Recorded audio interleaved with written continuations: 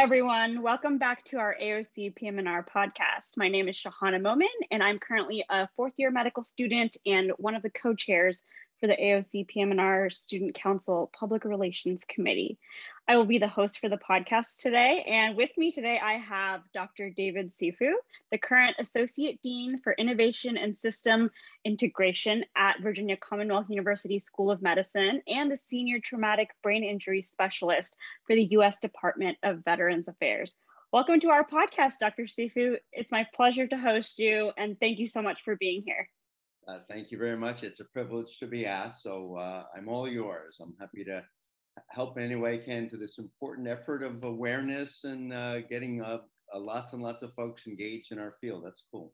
Yes, we're really excited to have you, and students are going to be thrilled, and everybody in PMNR really is going to be thrilled to hear what you have to say, I am sure. I can't wait to hear what I'm going to say. A lot of pressure. I'll see if I can live up to it. Yeah, you'll do great. Before we go forward with some questions, I just want to give an introduction about your background to the audience. Is that okay? Yeah, don't embarrass me, but yeah, that's fine. Okay. I will read what Elise gave me, so I might embarrass you a little because you're a very accomplished man.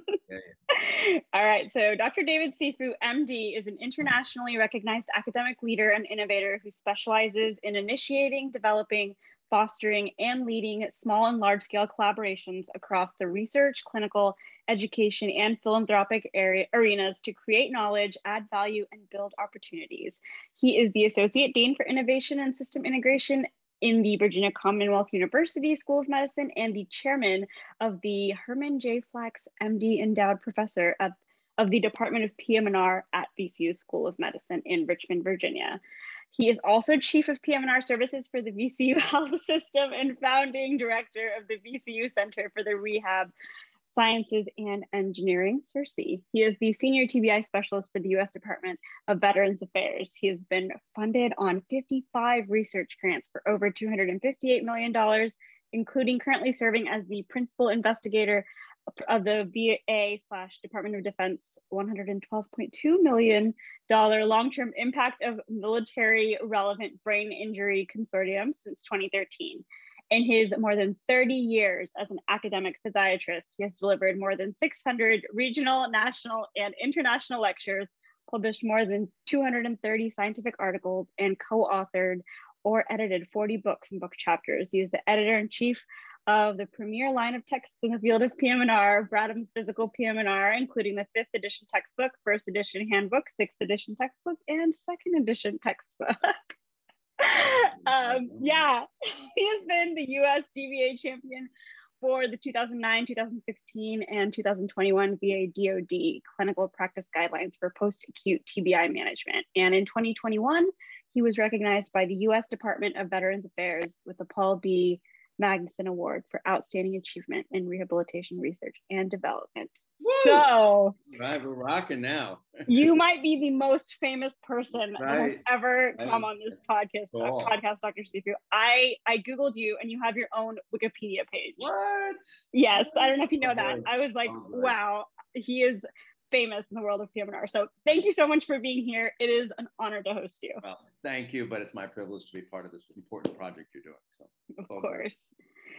So today we're going to kind of talk about your journey into the field and, your role as all of the different hats that you wear. So as Senior TBI Specialist, as Chairman of the PM&R Department at VCU, and kind of just looking at advice that you can provide for students and, delving into your background. So it'll be fun.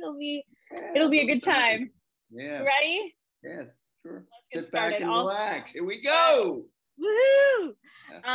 So I'm going to throw you a softball. Yeah, you got it.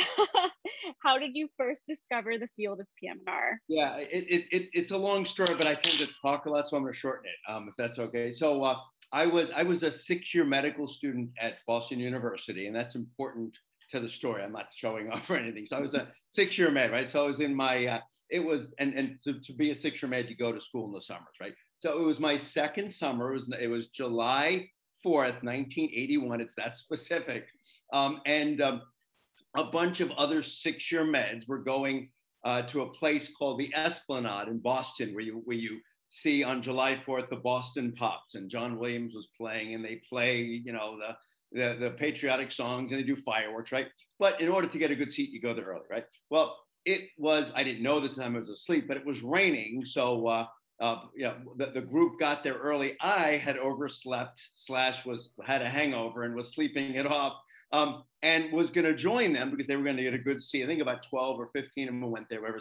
And so I'm, lounging in bed as around 10. I get a phone call from one of them from the hospital. I'm like, what? That's not where we're supposed to be, right? And it turns out that one of my co-workers, colleagues, co-students, 6-year med, had been what's called like mudsliding or diving on the Esplanade and had injured himself by hitting his chin on a rock, just fun stuff, but became a C5 quadriplegic as a result of this injury.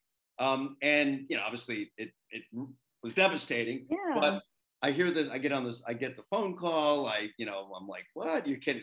Can't be right. Go to the hospital and my classmate is there.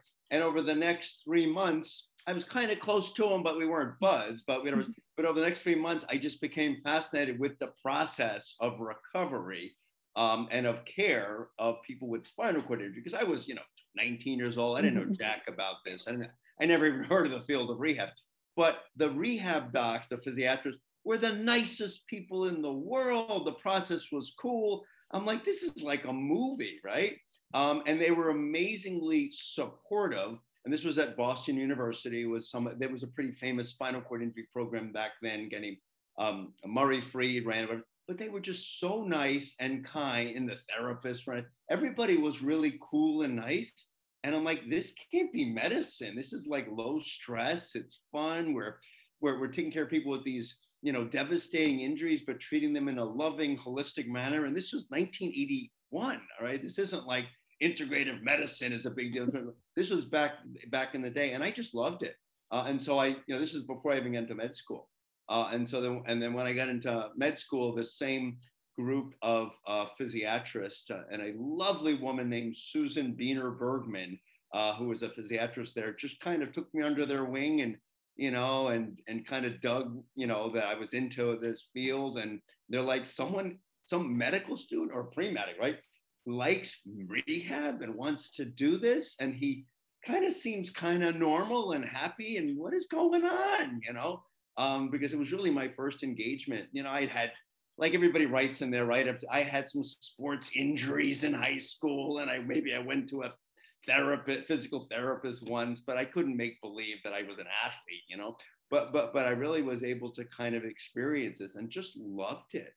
I just fell in love early on. And there was that, and the fact that the physicians, as well as the great therapists and nurses and social workers, were just so welcoming and kind. And, to my colleague that was injured, and to this day, he's obviously still paralyzed and in a wheelchair, and he's a psychiatrist and is practicing, he's doing great. But I got to see the field and just absolutely loved it. And I never looked back.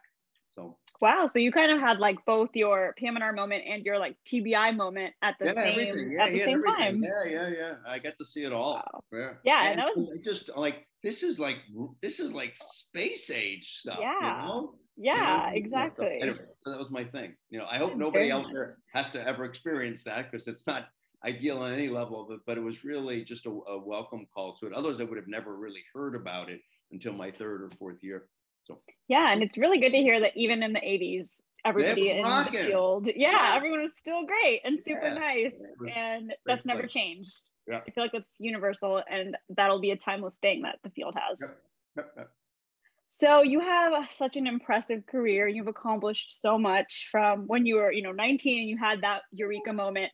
Can you talk about your path to becoming like associate dean and senior TBI specialist for the U.S. Veterans Affairs? Yeah, I mean, at this point, I should say that you should like read all these books about, life planning, and you should set 5-year goals, and you should set, both realistic goals as well as reach goals. And it just isn't how I've ever worked. I was brought up by parents that worked hard and encouraged me to work hard and rewarded both hard work, but also successes. And so I've always really just been someone who just does a lot of stuff.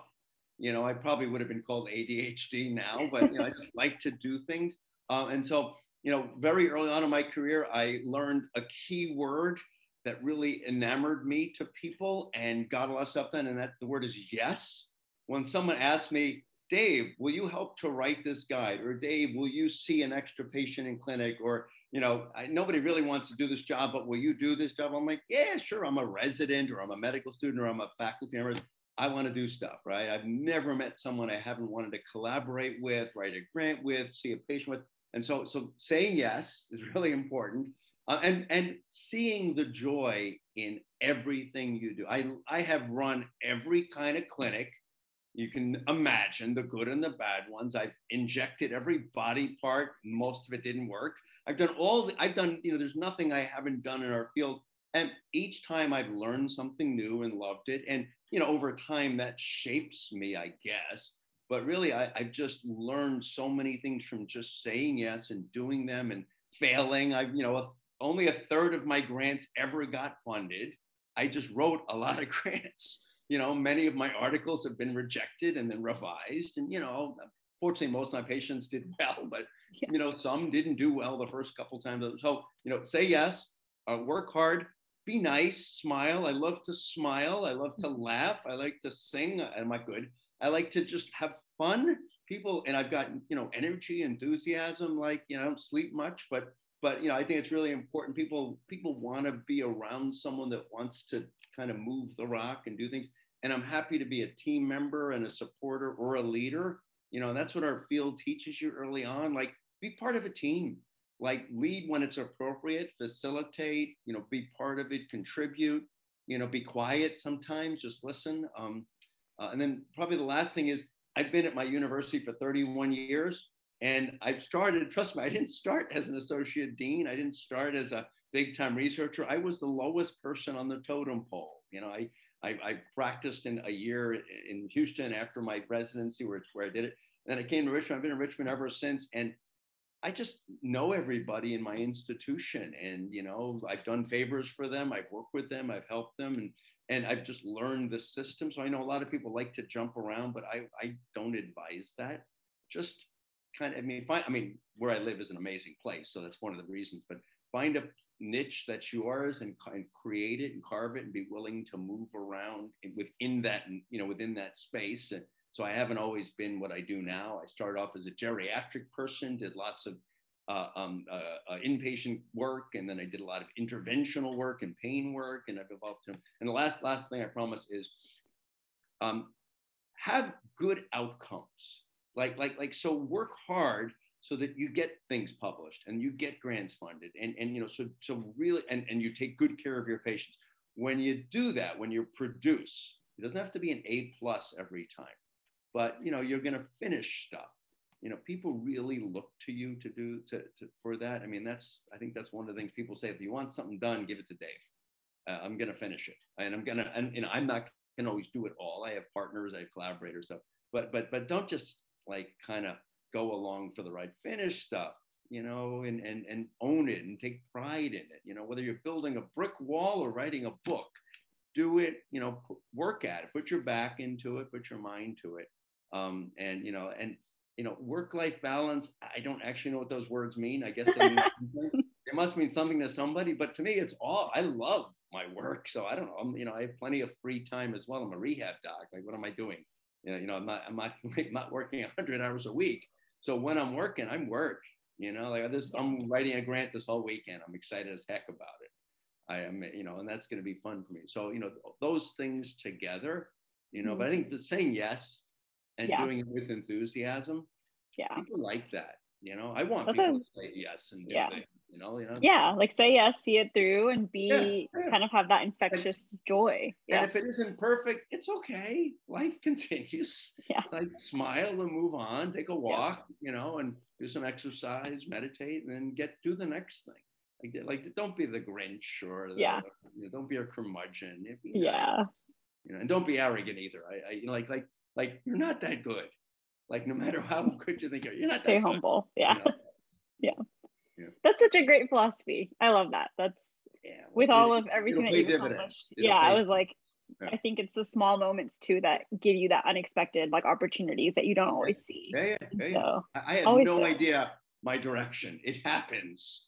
I kind of know what I want to do, but just do Yeah. stuff, man. I mean, from waking up late that one day to, I know, where right? you are now. But for the grace of God, could have been me. You know, I was a mud diver. You know, don't ever do that, by the way. But yeah, I was like, could have nope. seen yeah. Well, thank you for sharing that. That was really great, and I think very heartwarming, I'm sure, for our audience members. So can you talk about a little bit, like that was amazing advice, but can you talk a little bit about your role as senior TBI specialist for the U.S. Department of Veterans Affairs? That's such a unique position. I just want to kind of hear more about that. Yeah, it's something I'm proud of the work I've done with veterans. So again, as brief as I can, I was established a reputation as someone who knew something about rehab and brain injury, and so the local VA where I was at kind of said, there's a war on. It was like 2004-ish and stuff, and you work in the VA some, but we really could use a lot of help and someone like you because I was a chair at that time and I'd been the president of the Academy of PMR, so I was kind of somebody, whatever it is. And they said, we would really love for you to take a more active role in our Richmond VA. And then, so in 2005, I said, sure, I got nothing else to do. I'm not that busy. I'll run the brain injury unit during the war, right? And so this was 2006 I started. And then by 2007, I'm the chief of the rehab service of that VA because they're like, well, you're doing such a good job running this. Can you also do that? I'm like, absolutely, sure. I always say yes, right? And then I'm like doing that. And then, 2009, the national leader of the VA says, you're really doing a great job in Richmond and we love you on the phone calls and the meetings. You've got a lot of energy. Say yes. Would you be the number 2 person in the entire VA in rehab? I'm like, yeah, sure. Why not? I got free time. Let's do that, right? And then in like 2010, I became the national director. So I became the number 1 person because the person retired. I'm like, sure, I got nothing else to do, right? And so during the war, I'm very proud I helped to set up and support. I didn't do all of it, of course, but with a great team across the country of rehab services. There were 550 physicians, 3,900 different therapists, and we helped to kind of do administrative things, coordinate, create a unified system. I mean, I love the VA system, love our troops, all those kind of things. And it's also fascinating. Our field was built on the shoulders of people with disabilities and the military. So I'm able to be a national leader of all rehab in the VA system during a war. Are you kidding me? Loving this, right?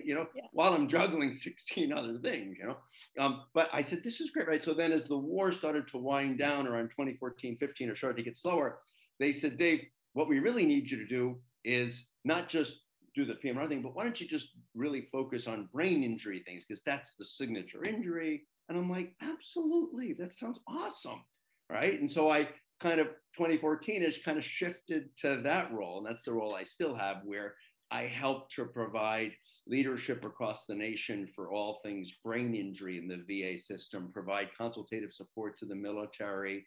And, it's an area of interest of mine now, and it's my research. But it was, again, I knew what I was doing because I worked hard. I'm not that brilliant. I'm not that magical. There's nothing, I just work, read a lot, I'm, like to travel around kind of talking to people, not always lecturing, but listening as well. And again, I'm in the right spot. And I'm like, and people said, people kind of dig you. You seem to be a good leader. You know what you're talking about. Would you help to run this? And I'm like, sure. And I learned how to run things and be a leader by doing it. Yeah, I took courses. I was in some VA leadership training. I've read the Shark book and the Cheese book, and I've read all those things. And that's cute. It's nice, that they're important. I don't ignore them. But you got to do things, And so, I was not the best leader when I started. I'm not the best leader now, but I'm getting better every job I take. And so I took a dean job so I could kind of learn about administration in a medical school. I did that, So again, the VA thing I'm very, very proud of. I've helped to, support the great work that they did during the war and continue to do. And my successor in the PM&R leadership role, Joel Sculton, who was someone that I helped to mentor, is just phenomenal. You should interview Joel. He is beyond awesome. He's also the tallest physiatrist that I know. He's like 6'7", 6'8", but he's just a monster. Nicest guy. Love Joel. So he grew up in the Tampa VA program. Now he's in Washington. He's just but there's just so many great people in our VA system in the rehab world, as well as just in PMR in general. But anyway, so that was that role. I kind of, the VA and the military asked me to support something, and I got to do a lot of amazing things during the war. I spent time with the Joint Chiefs of Staff at the Pentagon. I met with the president a couple of times. It's kind of cool. Yeah. I did a lot of like consulting work and talking to people, and they still have no idea what rehab is, but they're like, whatever you're doing, Dr. Cifu, you keep doing that. We don't know what you're talking about exactly, but it seems to be working for the troops and the service members and the veterans, excuse me. So please keep doing it. So, just like other great people in our field, you just got to get involved and do it. You got to shape some of it. Nobody knows what rehab is. My parents, God bless them, never knew what rehab is. It's just a thing. You do it. And, you know that it's working because people with significant difficulties are getting well and living great lives. Yeah, that's so true. And I mean, there's so many things that you're even doing now. What's the project that you're most excited about right now that you're working on? Yeah, I like all my projects. I'm doing a lot of consulting work with other countries to kind of help them to set up rehab systems, working with the Kingdom of Saudi Arabia. I'm working with Poland. I'm doing a little bit of work in China, which I really like to do. And I think this is, I don't know if people will believe this, but there's nothing magical or even great about the American PM&R system. I don't mean the physicians, I mean the way rehab is set up. And so I don't actually typically recommend to these countries that they follow what we do, because we're way overpriced and overbuilt, and we're way too focused on super specialization. Like, you don't need a PhD or a DPT to deliver therapy, or you don't need an MD to do most of the things that I'm doing. So what are the things that you can do with the boots on the ground personnel you have? In the Kingdom of Saudi Arabia, they have a certain group of folks to take care of people. In China, same thing. In Poland, what do you need? Let's figure out how to be culturally sensitive to what is appropriate for this setting, and stop believing that what we do in American rehab is somehow better. I haven't seen that research. Maybe I missed that, but I haven't seen that. So that's an area that I really am excited about, is taking the fundamentals of our field, interdisciplinary care, patient-centric, integrating holistic, work, understanding who the person is, appreciating, that people with health disparities have a higher incidence and problem with disability, and how do we meet all those things together, loving that, and so how do we bring that in a non, Anglo or non-American way? So it's awesome. I love it. The other thing I'm doing is I'm working with a corporation that's building affordable housing for the most part for frontline, first line responders that is holistic and is healing.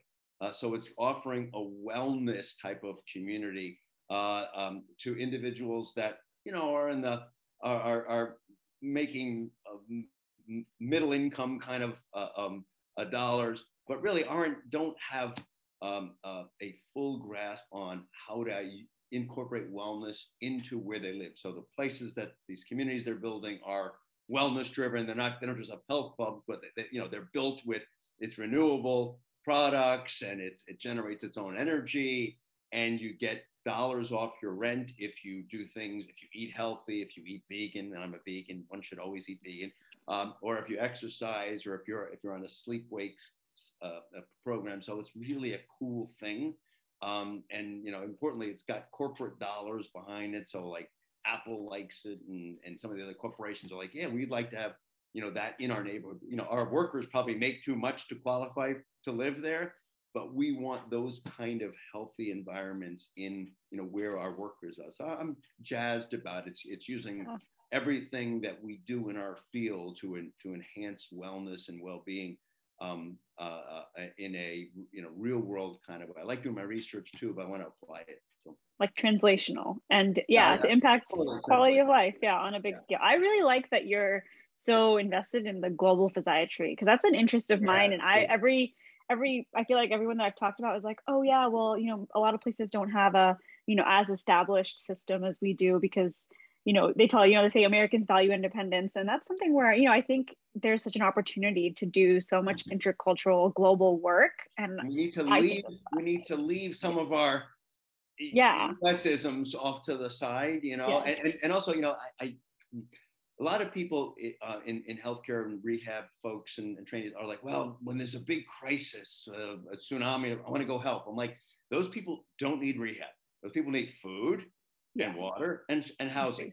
What you might be able to do is help those settings to set up wellness and preventative strategies so that as those people are getting their lives back, they're doing it in a way that is sustainable and that you can be helping. And yes, you can teach people about amputee care and brain injuries. I get that. But you know, I think like it's so egocentric. Like, do you think they need a rehab unit in a tsunami field? Are you kidding me? They need fresh water and they need food and they need a place to live. All right. That's not what my training is. I don't know how to purify water or even put up a tent.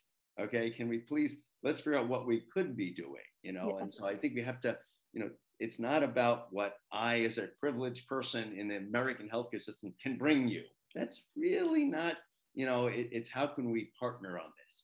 Let me listen to you. And it's a hard thing to do, but, you know, we do need to help others and help each other, you know, do better, but we need to do it from their frame of reference, you know, or just write a check. I mean, if you can't do that, just write a check, which I like to do. I like to support causes, but, you know, it's like don't bring your baggage along. Yeah. Don't try to, you know, put all of your like ethics and value systems on a whole other cultural society. Yeah, we are. So I like that. That's your philosophy. I feel like more of us should adopt that and kind of less missionary approach. Yes. Those haven't exactly panned out well for the people involved. 100% agree with that. Yeah. Are there any new initiatives that you've implemented as chairman of the PM&R department at Virginia Commonwealth specifically? Yeah, I mean, it's my 24th or 5th year, so it's been a lot of stuff. Yeah. You know, I think that the biggest thing that we're making a big, I mean, we're doing a lot of cool things. I could literally go on forever, but one thing is that we established a committee a little over 2 years ago, which is focused on DEI. You know, diversity and excellence and inclusivity. And we did it before it was cool, before there was COVID, before it was Black Lives Matter, all that stuff, you know, because there were, and wasn't Dave's initiative, but several of my faculty came to me and said, you know what, we have the opportunities. We're a high performing department. We have resources. We've got, you know, great people, but we really want to make a bigger difference across this university and across our disability system. And I'm like, let's do this. Yes. I said, Dave probably isn't the right person because I can talk it, but I don't know if I always walk it. You know, I got to be fair. I was very fair. I said, but you know what?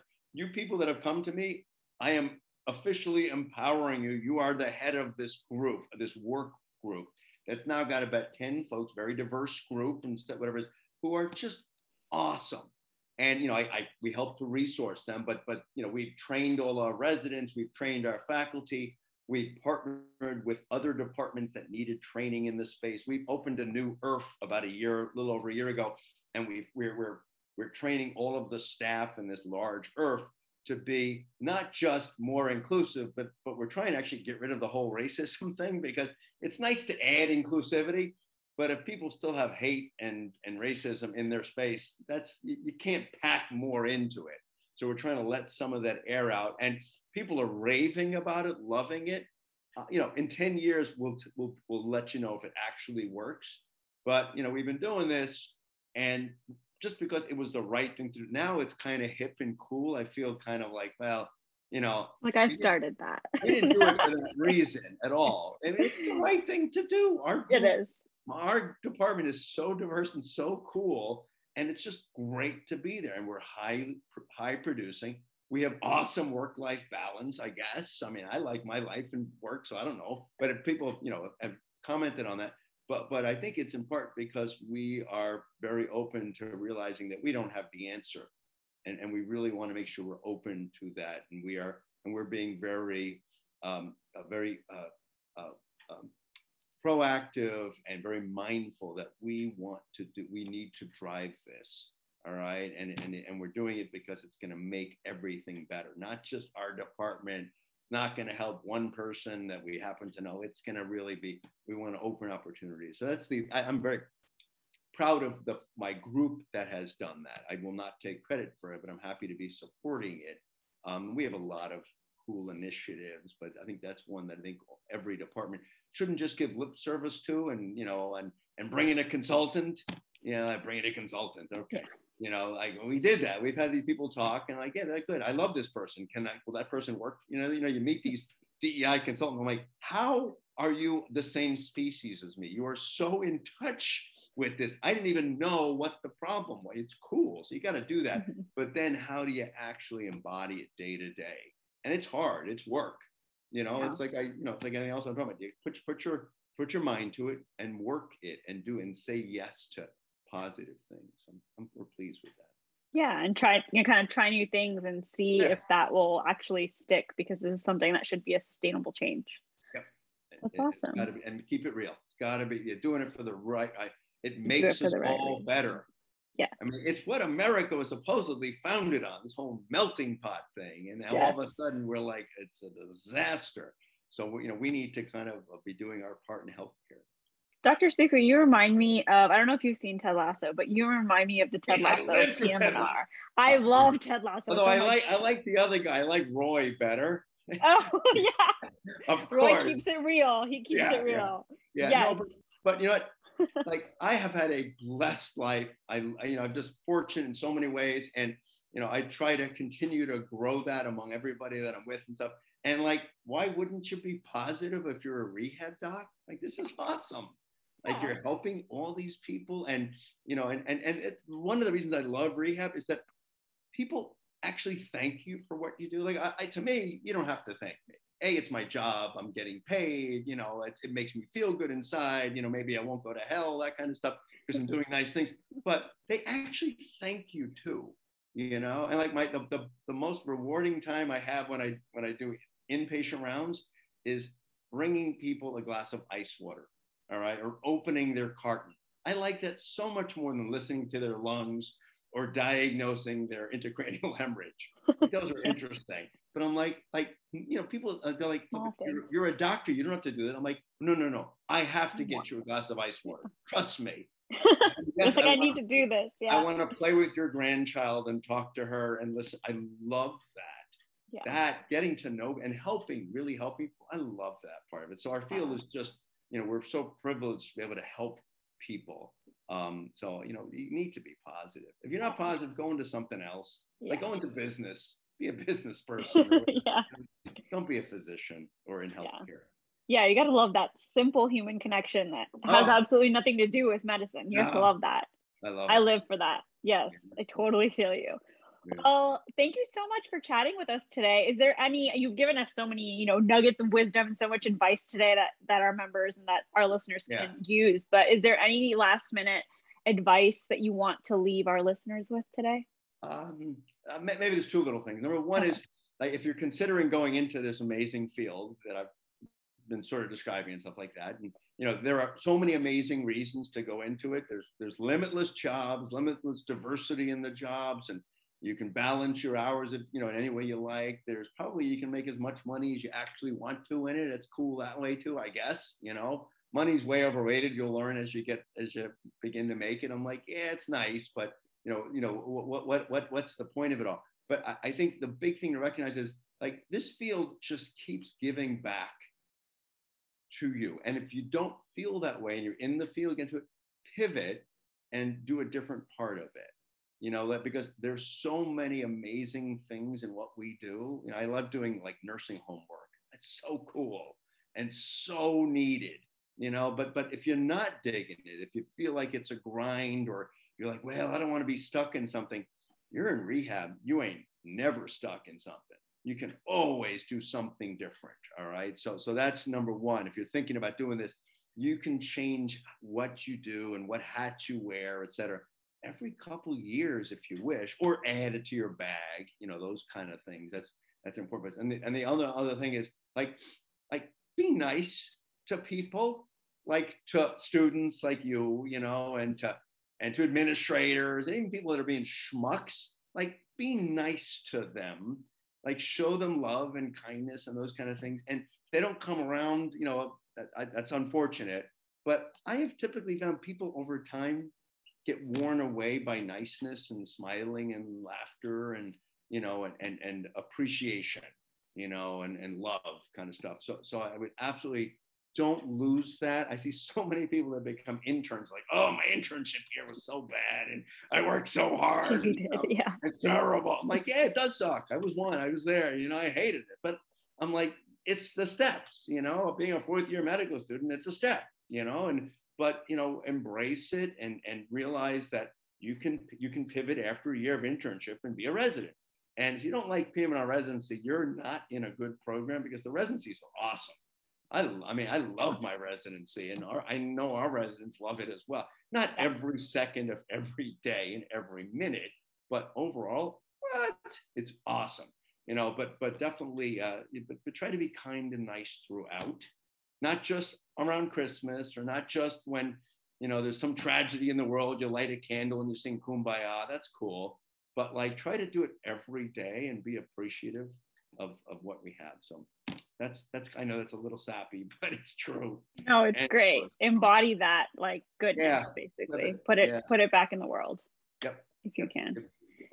Is there a place forward or backwards? Yeah, what? Yes. Oh, sorry. Is there a place that our listeners can connect with you, stay updated on what's kind of going on? Heck yeah, probably there is. Yeah. I would. You can Google my email address. You're welcome to email me directly and say hi to me if you wish. I will respond. I'm very good about doing that. It's dcifu@vcu.edu. It's been the same one for 31 years, hasn't changed. You can send me that. In addition, I do some podcasts through the Abstract Athlete. If you Google the Abstract Athlete, Abstract Athlete is a collaboration between the Department of Arts, Athletics, and Rehabilitation at VCU, and it's a nationwide thing. We have professional athletes who are artists and are healing from brain injuries, PTSD, pain injuries, and they use art and creativity to heal themselves and to enhance who they are. It's called The Abstract Athlete.